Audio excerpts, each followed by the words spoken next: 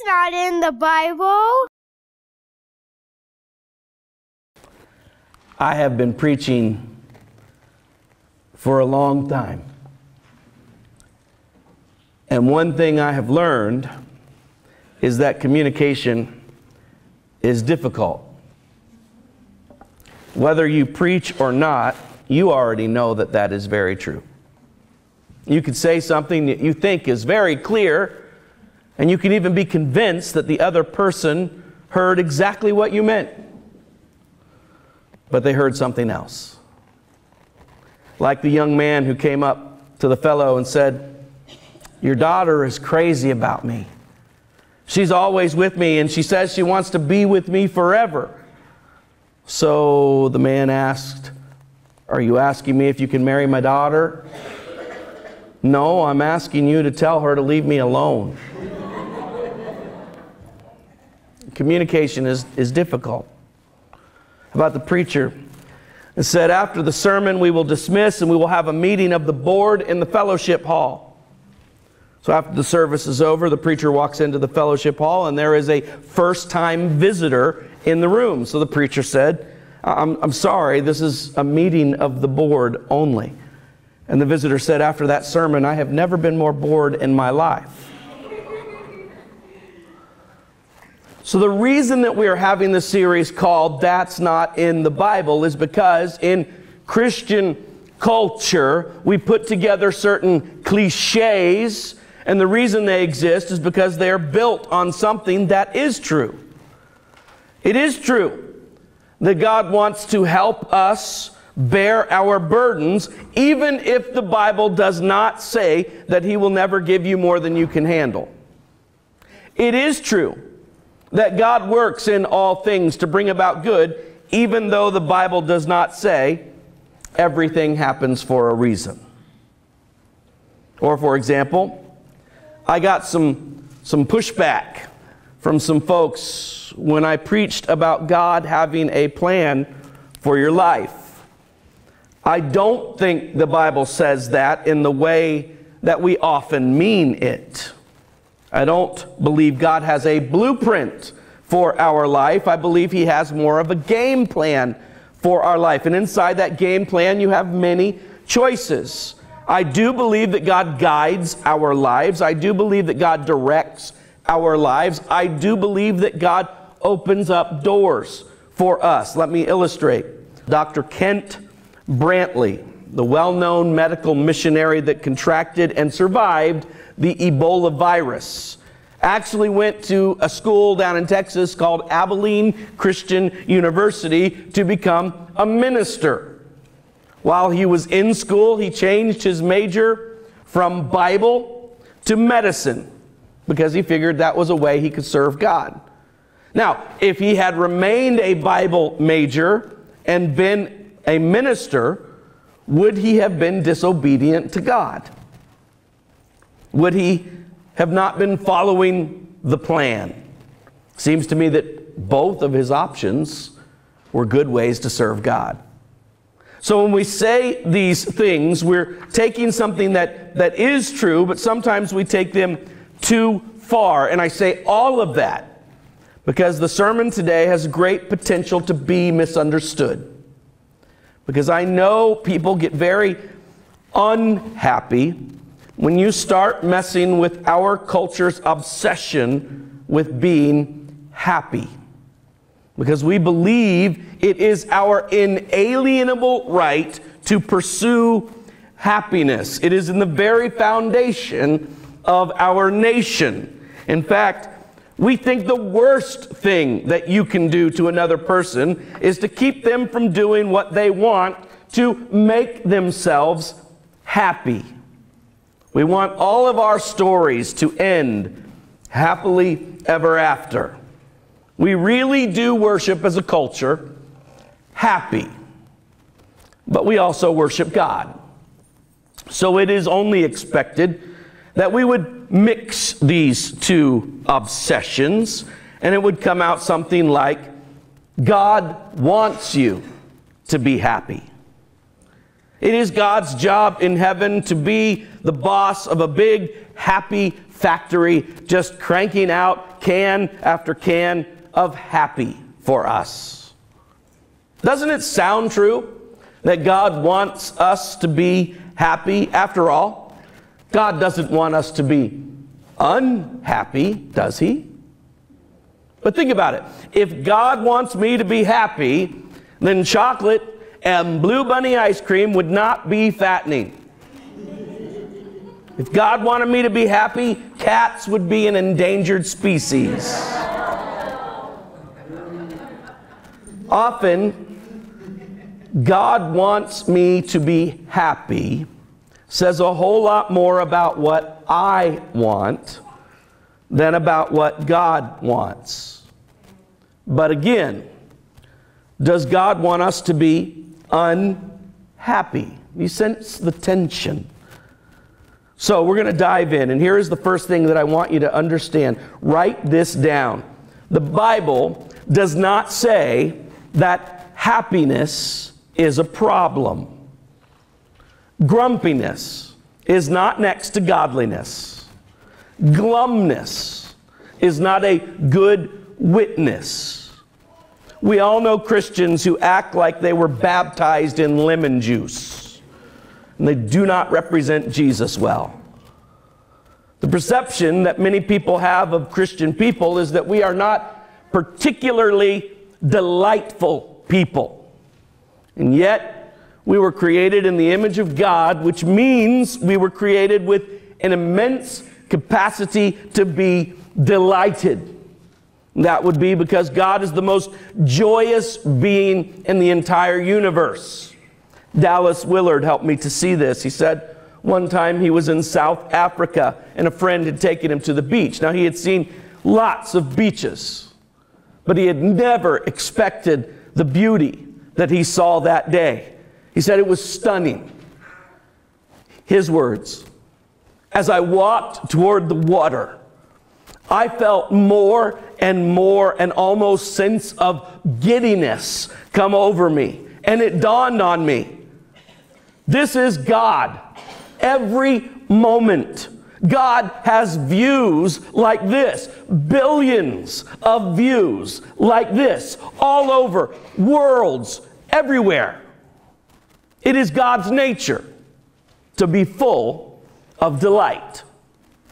And because God is a good Father, He delights when His children are delighted. And you've walked into a room when your kids were playing and they were laughing and they were giggling. And you were overcome with delight because of the happiness of your children. But if you are a good parent, you know that you do not make your goal to do whatever you have to do to keep your kids happy. Because if your goal was to do whatever they wanted to make them happy, you know they would grow up petty, spoiled, immature, self-absorbed adults, destined for politics. And God is not going to do that. God is not going to wire the world so that you constantly stay happy. God has ordered the world so that times of happiness and times of unhappiness come to all. The preacher says in Ecclesiastes chapter 7, when times are good, be happy. But when times are bad, consider God has made the one as well as the other. Notice, happiness is connected to times. Happy and happen both come from the same English word, hap, which means chance. So if things happen to happen, I'll be happy. But if they happen to happen a different way, I won't be happy. So happiness is circumstantial, and it always has a fleeting quality to it. A good example of this is in the book of Jonah, chapter 4 of Jonah. It says that Jonah was outside of the city of Nineveh. It was very hot. God had a shade tree grow up and give Jonah shade. And it says that made Jonah very happy. But then a worm came, and it caused the tree to die. And Jonah was very unhappy. And that's how happiness works. If you've got shade, you're happy. If you lose the shade, you're not happy. And God has ordered the world so that rain will fall on the just and on the unjust. And we have times of shade, and we have times when the shade is gone. And you don't have to put on a plastic smiley face if you're a Christian and pretend that you are always happy. In fact, James, the brother of Jesus, says in James 5, are any of you suffering hardships? You should pray. Are any of you happy? You should sing praises. Because sometimes you're going through a season of hardship, and sometimes you are in a season of happiness. And right now, in this room, we have people in both seasons. And God is big enough. And the church should be big enough for people in both places to come together. Because God delights in your happiness. He's thrilled when you are in a season or a time of happiness. But God has never claimed that the pursuit of happiness is the highest aim for us as His children. The Bible doesn't have a problem with happiness. But also, write this down, the Bible doesn't say that happiness is a promise. The reality is a lot of misery results from the mindset that I am entitled to be happy. Think with me for a moment. If I believe that God wants me to be happy, then I will start to conclude that whatever makes me happy must be right. I know some pretty crazy stuff's going on at that party, but they sure are having fun, and I could use a can of happy right now. I know it's wrong to break your marriage vow, but I can't believe this is wrong. I just know God wants me to be happy. And I can't tell you how many times I have heard that kind of statement. You see where happiness takes us when that is our grid. And if God wants me to be happy, then that would mean that hardship and discomfort and risk can't be God's will for me. Why would I ever sacrifice? Why would I ever get out of my comfort zone? That doesn't make me happy, for that matter. Why would I ever pick up a cross? Do you think Jesus thought Calvary was a happy place? You see what happens? It's a subtle form of idolatry, because this thinking makes God exist to serve me, which inevitably leads to disappointment in God. We have all had conversations with people that said, yeah, I've tried the God thing. I tried that church thing. It didn't work for me.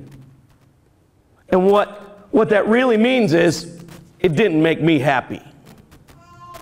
And isn't it true that most of the great decisions of disobedience in your life you made motivated because you thought happiness was somewhere else?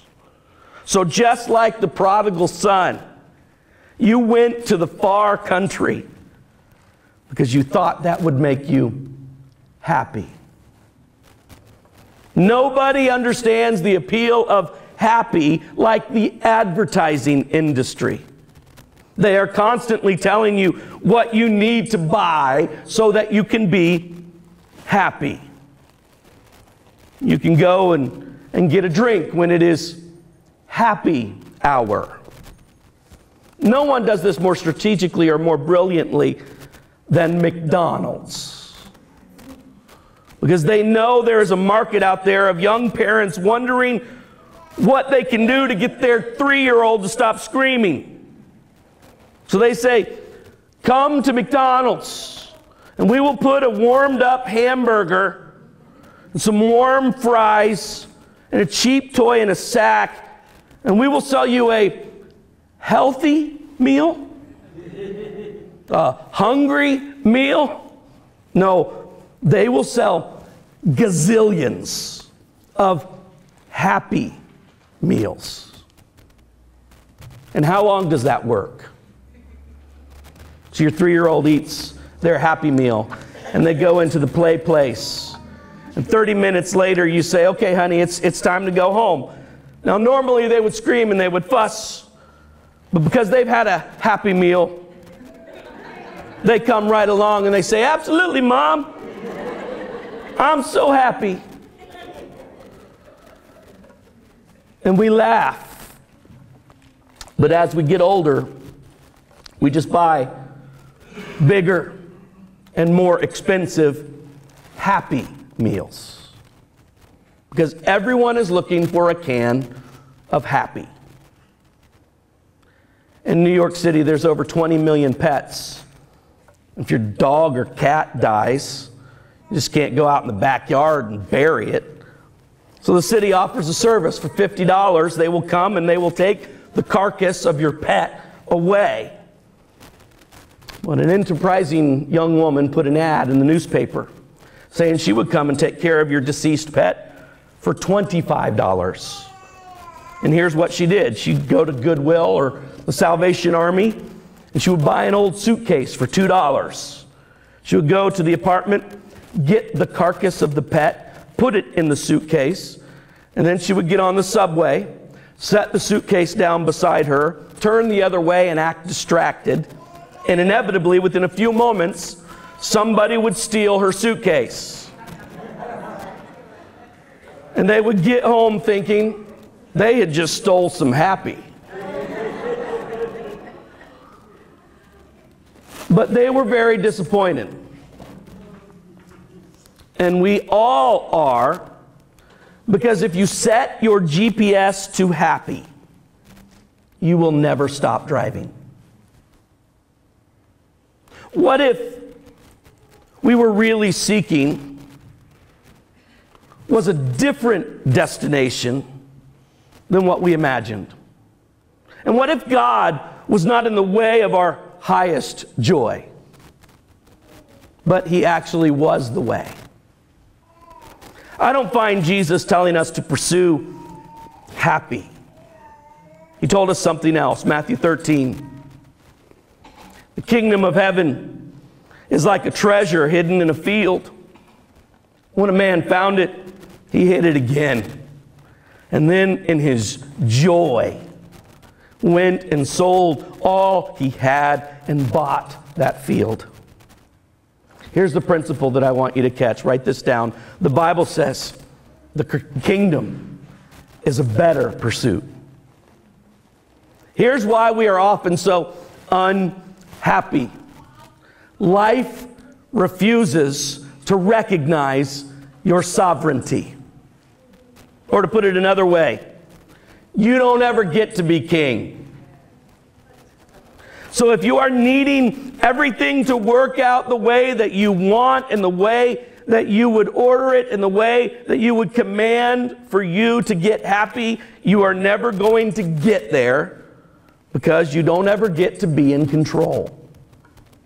You are not, you have never been, you never will be sovereign.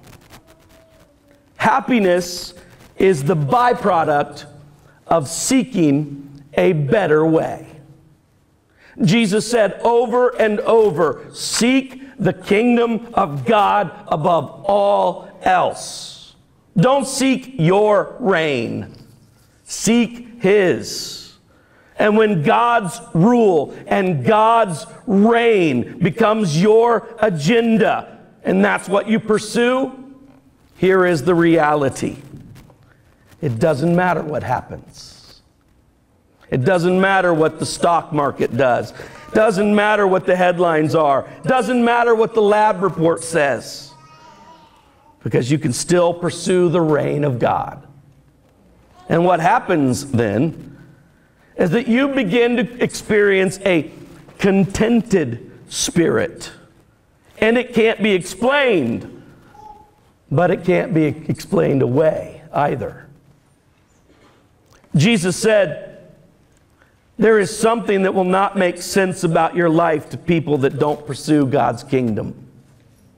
Matthew 5, Jesus says, happy are those whose lives are harassed because they are righteous and they have the kingdom of God. What?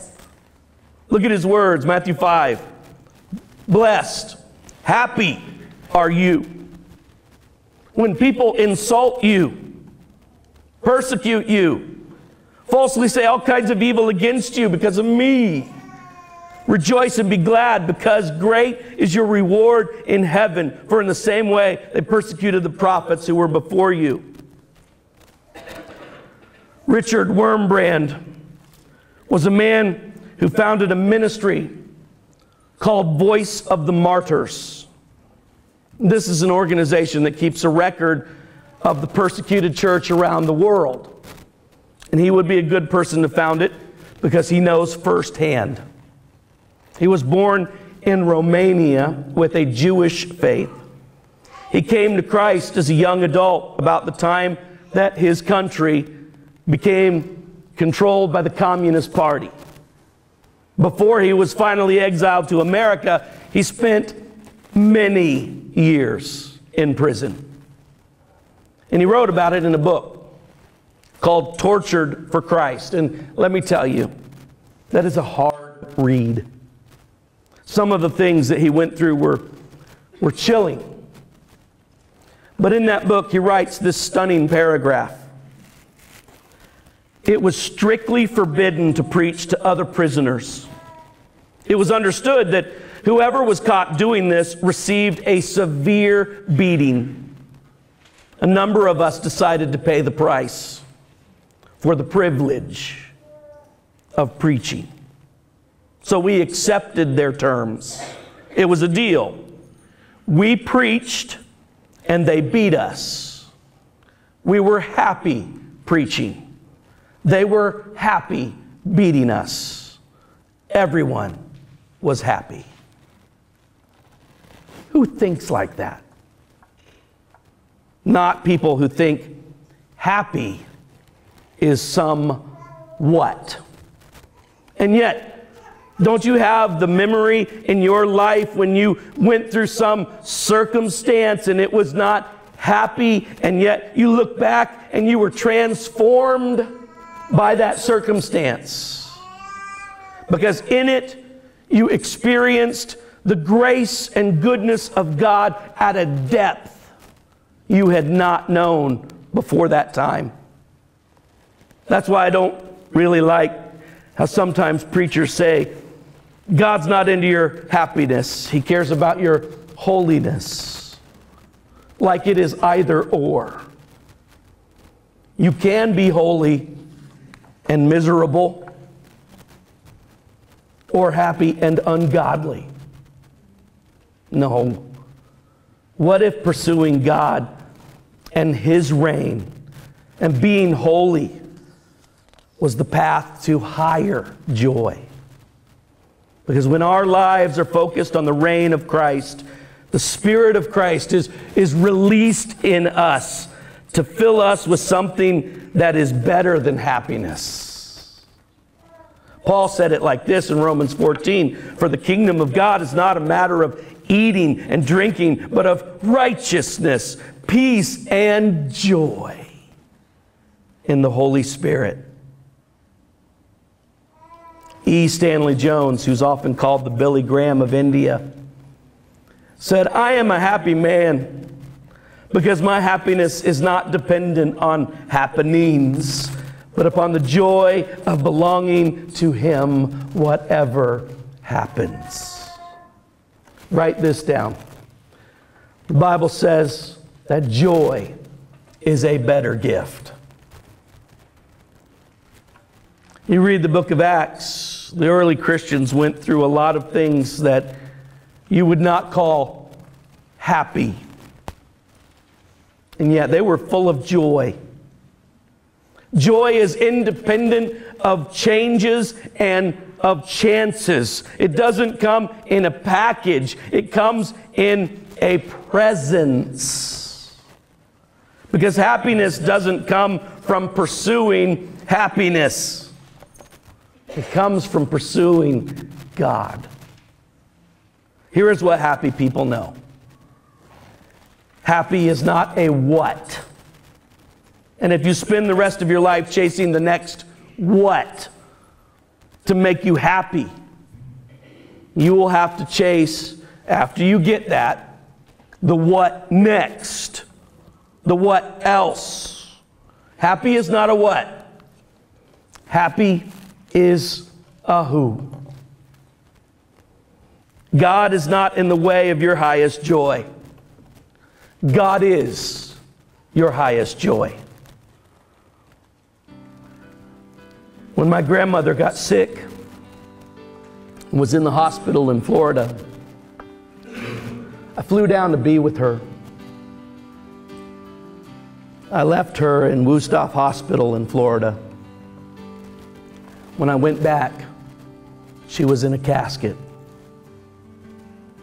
Before I left her, my last evening with her on this earth, she was in her bed, in her hospital room.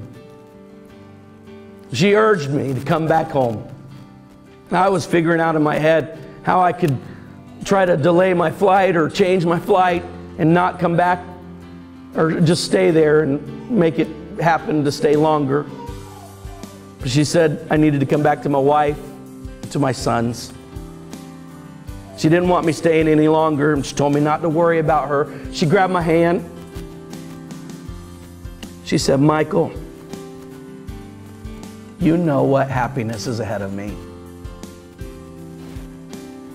Don't be sad for me." My grandmother knew that happiness was because of who she was going to be with. The Bible doesn't say that God wants you to be happy. The Bible says that God wants you to have something better. And I do too.